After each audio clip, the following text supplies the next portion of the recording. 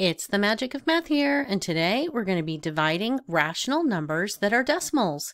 And we're going to learn first all about how to write a long division problem given a division problem. We're going to begin our lesson with our objective. Our objective is that you will divide rational numbers in decimal form. The question I'd like you thinking about today as we go through this lesson is how we're dividing rational numbers in decimal form and dividing integers similar. So again, integers are whole numbers and their opposites, which they're rational numbers too, but decimals aren't integers, but they're rational numbers. So rational numbers in decimal form means we're going to have positive and negative decimals. Let's begin by reviewing some vocabulary pertaining to division. So here's a division problem, and we want to know what it is equal to. So we need to understand some vocabulary words because I'm going to use them in this video. So the first thing I want to know is I have division. So I'm going to make my long division symbol. And then I need to know how to do this. So we have what we call here 0.75 is what we refer to as the dividend. And that goes underneath our long division symbol. 0.5 is what we call our divisor. The dividend is being divided by the divisor. And then we have our question mark, which is our quotient. That's our answer. What is it? And we call the answer to a division a quotient. So let's set this up using the numbers. We're going to start with 0.5 is going to be divided by 0.5, which will give us our quotient. So you start inside. 0.75 is being divided by the divisor 0.5. All right. How to divide rational numbers in decimal form? Here's our checklist. So we're going to start with step 1. We're going to determine the sign of the quotient. Very important to make a plan. So we're going to use the same signs rule that we've been using all along. The quotient of two values with the same sign will always be positive. So if they're both positive, positive quotient. If they're both negative, still a positive quotient. And we have our different signs rule. The quotient of two values with different signs will always be negative. So if one value is positive and the other value is negative, then we have a negative quotient. And it doesn't matter if it's the dividend or the divisor. It's going to be negative if just one of them is negative. Step 2, we're going to move the decimal point to the right to make the divisor a whole number. Step 3, we're going to move the decimal point the same number of places to the right in the dividend. And then we have step 4, where we're going to place the decimal point in the quotient directly above the decimal point in the dividend. And step 5, we're going to divide until there is no remainder or until the quotient begins to repeat in a pattern. So you can see we've used our vocabulary words here. Divisor, dividend, and quotient. Here are those steps in a graphic organizer. So we're going to begin by writing our problem. Then we're going to write the problem as long division and go over to our 5 steps and put our answer in our answer box. Let's begin with this practice. We're asked to divide 0 and 75/100 divided by 0.5 or 5/10.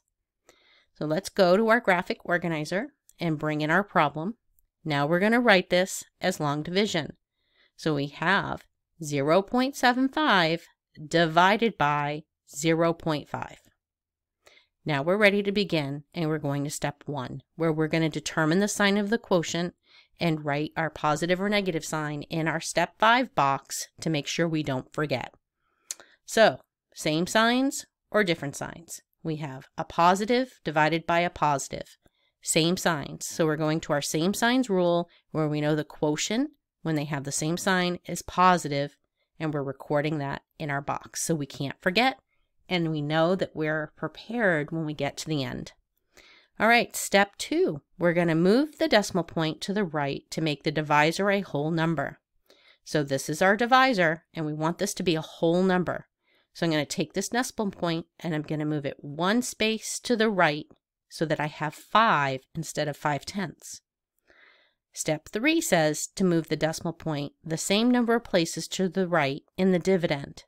So I moved one decimal place. So I'm going to my dividend, and I'm going to take this decimal point and I'm going to move it one decimal point to the right. So now my dividend is 7.5 or 7.5. 7 5/10. Step 4, we're going to place the decimal point in the quotient directly above the decimal point in the dividend. So going to the dividend, we're going straight up and placing that decimal point where we're ready for our quotient. Our quotient is going to be our answer to our division problem. Step 5, we're ready to divide until there is no remainder or the quotient begins to repeat in a pattern. So we now have 5. Our divisor is 5. We want to know 5 goes into 7 how many times? We know it goes in once. 1 times 5 is 5. And now we know we're going to subtract. 7 subtract 5 is 2. We're going to bring down our next digit, which is a 5. 5 goes into 25 5 times. 5 times 5 is 25. We're going to subtract, and we get that we have now a remainder of 0. So our quotient is 1 5/10, or 1.5, and we have our reminder that it was positive. All right, now it's your turn.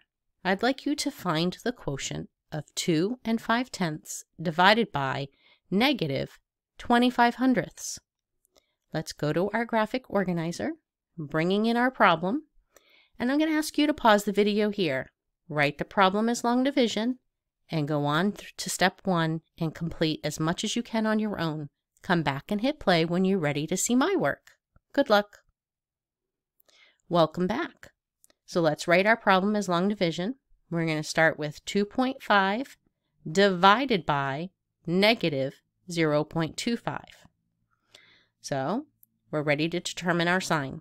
Step 1, we want to know if they're the same signs or different signs.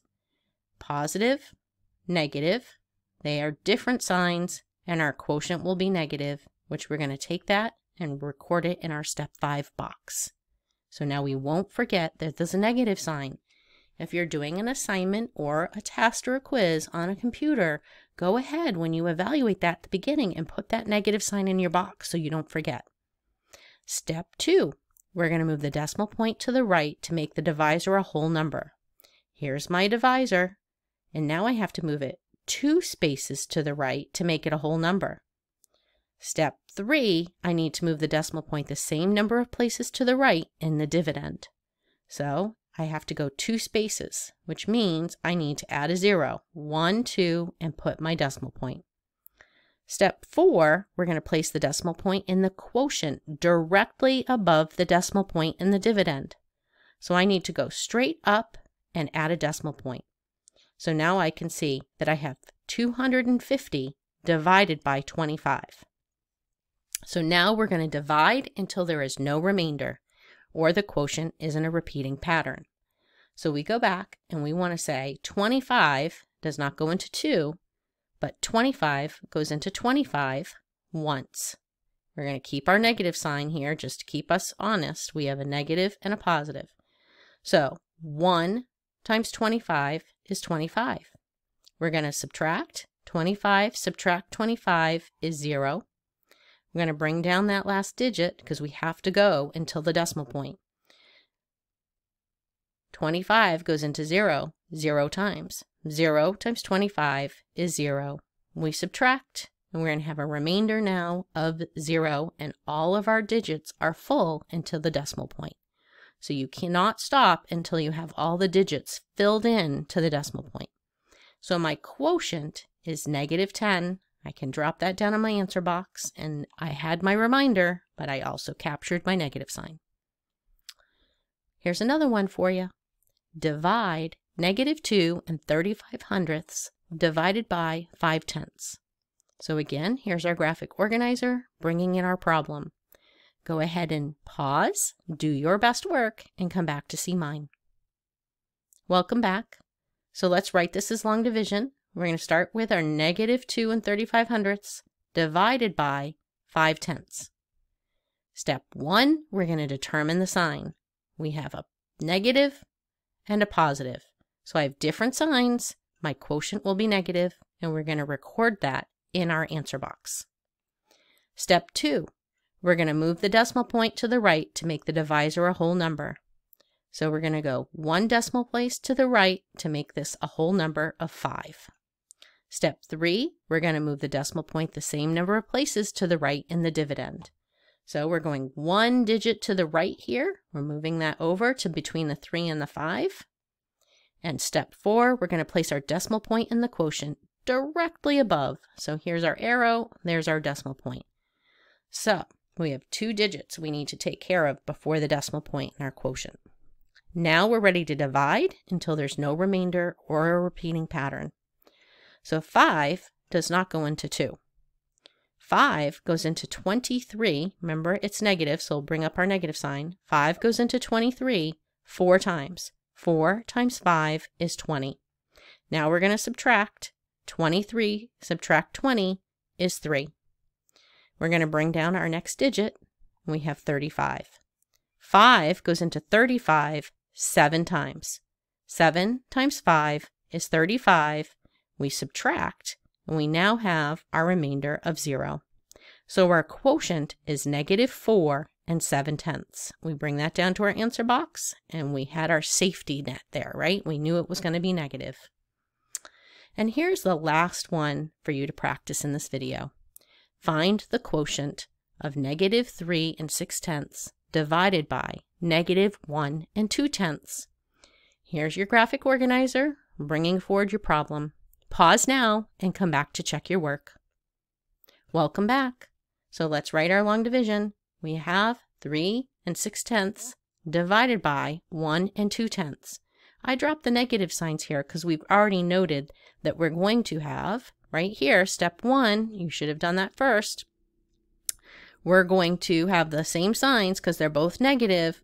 So with the same signs, we have that it's going to be positive. So that's why I dropped those signs, right? I recognized right away, early on, same sign, positive quotient. Step 2, we're going to move to the decimal point to the right in the divisor to make it a whole number. So I'm going 1 digit to the right here, making that 12. My divisor is now 12. Step 3, we're going to do the same to the dividend. So I went 1 digit, I'm going to go 1 digit in my dividend, and here we go. And step 4, we're going to go from here, from the dividend, straight up and put our decimal point in our quotient. And step 5, we're ready to divide. So 12 does not go into 3. 12 goes into 36 3 times. 3 times 12 is 36. We're going to subtract, and 36 subtract 36 is 0. So now we have our remainder of 0. We know that our quotient is going to be positive 3. And that's our final practice problem for today. I thank you for joining me today at the Magic of Math, where we continue to master math one video at a time. Thanks for joining me today to review how to divide decimals and also how to determine if the quotient of 2 rational numbers is positive or negative. I hope you have a great day and come back soon.